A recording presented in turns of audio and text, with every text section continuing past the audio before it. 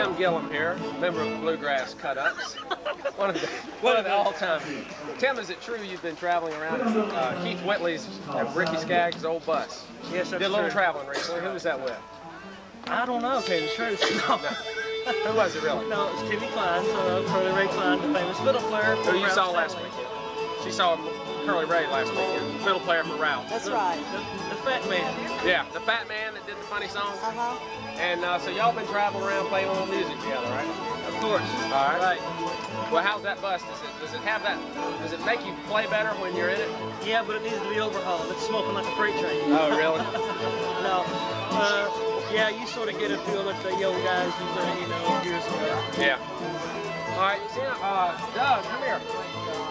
This is Mr. Doug McCormick, one of the finest all-time greats. And Doug, tell us about this guitar. How long have you had it? It was made new in 1986. Is that right? Yes. You really tore it up.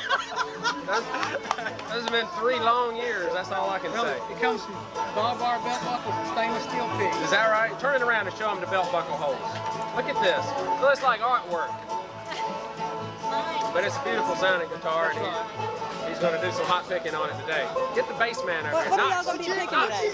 Huh? What are y'all going to be picking today? We're going to play an old fiddle tune called Lebanon. It goes way back. That's a nice one. I think I've heard that several times. Some people around here have heard that. He was a good bass player. Knox, come here.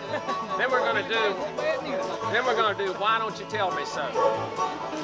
And the judge said a while ago we had to play 2 songs, and I said, why don't you tell me so? And he said, well, what are your 2 songs? I said, well, why didn't you tell me so? Anyway, Knox, come here. No, I want to be told. Boo! He's tall. Let me stand down here.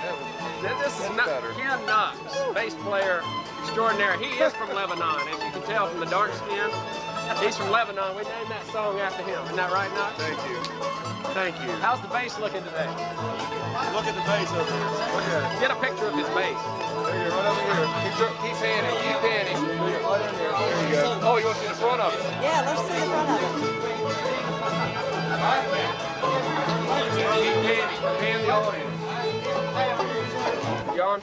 Yep. Max and I go way back. Max, you've been playing that mandolin, fiddle a long time, as I know. That's right. Tell us how long you've been playing.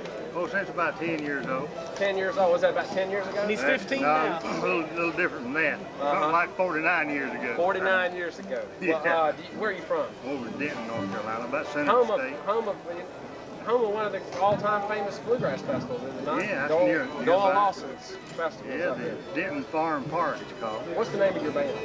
I don't really belong to a band. I play with What's the name of your band, Max? Max Lanning Band. That's right.